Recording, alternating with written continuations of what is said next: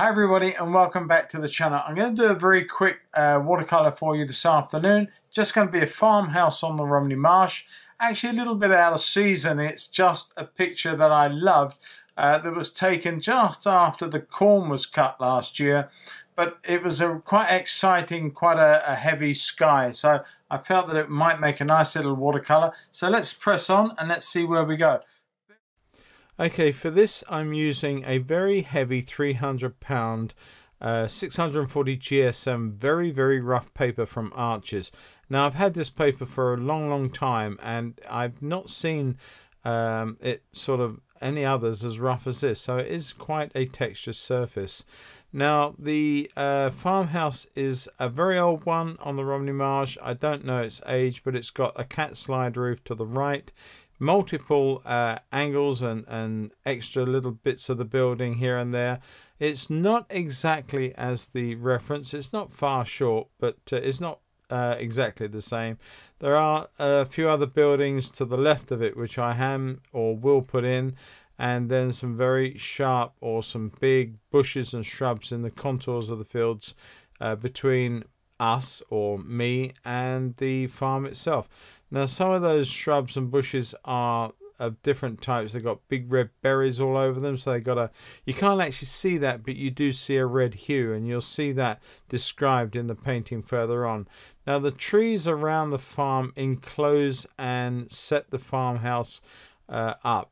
They're very dark, but the two on the left are quite green, whereas that large tall one is quite a cool color blue on the right hand side. Not quite sure what it is, but it's very distinctly different to the others. There's a range of hills which are the downs in the background, and a very distant little farmhouse I'm putting in now with a couple of trees, and there are obviously another farm further on, and I'm not going to put too much detail in about it, just want to suggest that it's there, and it gives me a great deal of aerial perspective moving forward.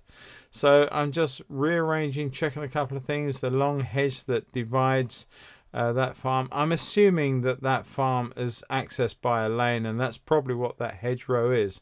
Now you can see how rough that paper is. Look how difficult it is for me to get that paint or water to penetrate the surface. So you've got this lovely surface on the top, which is the paint is just sort of skating over the top really. I had decided to put some white areas in, but later decided to take those out because I realized that there's quite a lovely warm color in the sky, and I wanted to do that. I started off with a blue and indigo mix and come all the way down to the fields where I used predominantly raw sienna. Now I'm reinforcing some of those indigos in the sky with a bit of blue and that pink, that bit of magenta coming into the middle part of the sky. And I'm going to lift some of that out. I'm trying to reinforce it, but I will lift some out. That was a bit too much, I felt. So what I'm going to do is go back in with a bit more of the mix and just lose that. But I also lost a bit of the pinkness, and I wanted to put that back in as well. So you'll see me add some more of the magenta mix coming through here in a second or two, just there, and allow that to soften and give me some sort of cloud form. Now you'll see to the right hand side the reference photo will be here for the duration of this painting, and I have painted mine quite differently to the photo. I just felt that that range of lighter clouds set against the darker background just worked a little bit better for me. So that's what I did, and that's what I stuck with. But I'm doing a bit more in the sky and a bit more blue and a bit more magenta coming in here and there, just to vary the pigments within the sky itself. It didn't want to be just one absolute overall color. I wanted to vary it a little bit. And I'm coming down through the hills as well. It doesn't matter because all of that structure is going to be a lot darker. Now I put in a definite amount of cobalt into there, but took a dampness to the paint at the bottom there, so it lifted it away from the sky. Now you see that I've dried this painting, and the amazing difference or transformation when you dry it, how that pigment suddenly goes so much lighter. And that's what I say to students, that if you want something that you really want it to be dark when you finish, you've got to put a lot more pigment in to start with, and you can see how much it dries. Now my trees are a mix of indigo and lemon to the left, and they give a fresher green, but then I put in a little bit more blue to it to give me that, and a bit of cobalt, a little bit of the turquoise, cobalt turquoise I put into that tree just to give it that coolness and made it quite distinct from the others. And you can see I put a little red flush of vermilion into these big shrubby bushes that run along a ditch line in the middle of the field, but I will take that out a little bit. It's just a suggestion. Now I'm putting in the hills at the background. They're quite a cool color, quite a bit of indigo and some other sort of blues and violets going into that. It's very, very light, and it will dry up light, but I wanted, while it was damp, to put one or two suggestive darks in there that look like trees or wooded areas on top of the hills and along coming down towards the bottom. Not too much. I didn't want to overdo it. I didn't want to draw the eye away from what will be the central structure, which is that of the building. And so the building's had its first pass of colour, and I've let that dry. And what I wanted to do is go back in and add some more details to the hills behind. Now, I didn't want to overdo it. I merely wanted to put a little bit more value into that, a little darker, so it will still dry back a lot lighter, but it does give a little bit more interest and suggest more wooded, more trees on top of the hills as they go through the background. And that's what I wanted to convey. And now to that end, I just tested the trees were dry enough, and I wanted to put in some different values of green into the mixes of the trees. Now they're going to have a couple more passes, but the darker I make these, the more it will throw out and isolate that building below them. And that's really quite important, because the trees behind it actually frame the farmhouse. And I'm putting a much darker but a bluer look into that tree to the right hand side. I wish I knew what it was, but it really is distinctly different to the other ones. And it is an extremely tall tree as well. As you can see, it dominates the whole picture to the right in the photographic reference as well on the top right hand side of the picture. Now, that all done, I am just making another bit of a dark mix to go in and further emphasize this, and I will actually do more of that towards the end of this painting.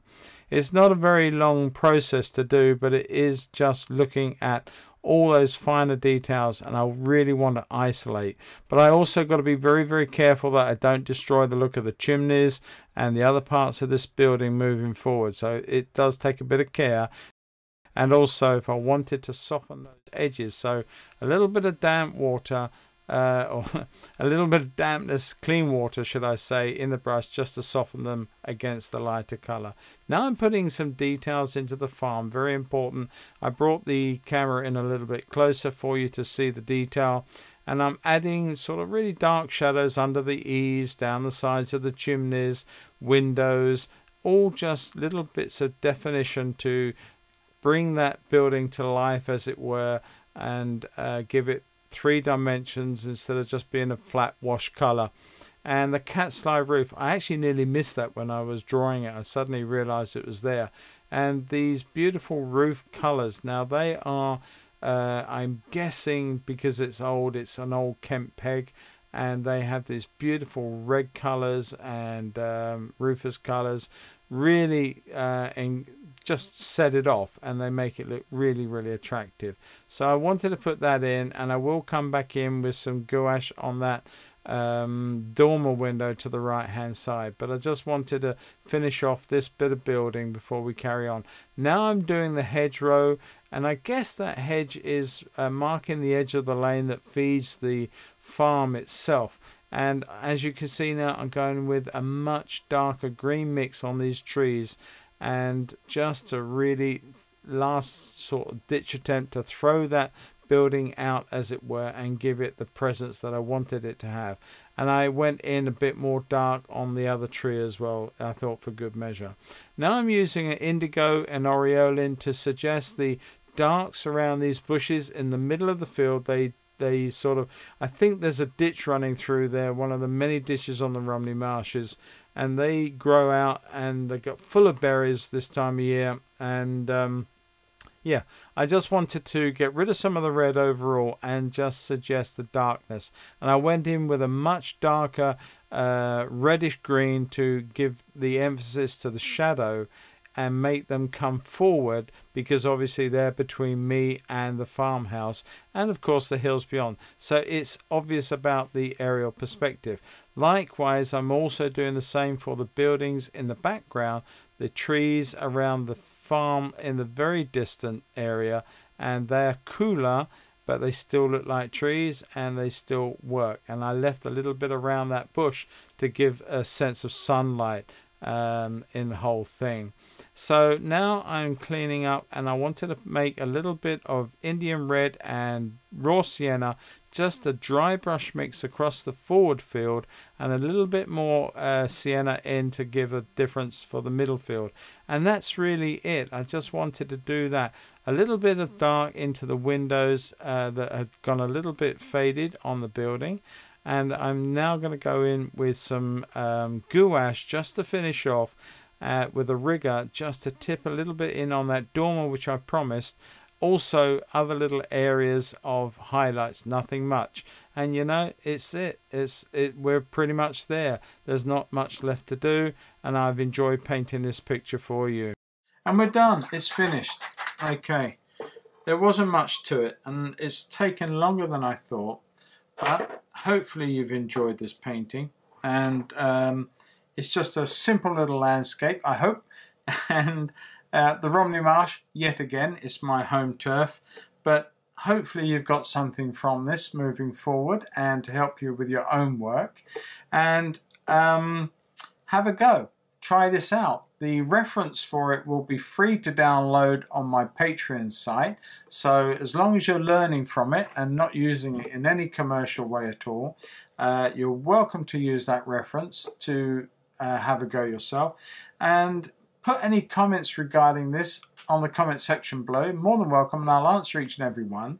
And if you do want to help support my channel, all these films that I do take an awful lot of time. They take over 80% of my working week just to film, edit and put stuff together to put out there on Patreon and on my YouTube channel. So if you do want to get involved and help me support that work, then please nip on over to the Patreon channel. It doesn't cost you anything to have a look at it, but there's so much more there to see, so much more to enjoy and get benefits from, and I'd love to have you on board. Well, of course I'm going to say that because it will help me out, but please, please, please take a look at it, and if it's something that you would like to get involved with, you'll be so welcome. So with all that said and done, I'm going to look forward to catching you next Friday, and we'll have another video out very soon. So yeah, happy painting everyone, keep up the good work, catch you all very soon. Bye for now, bye.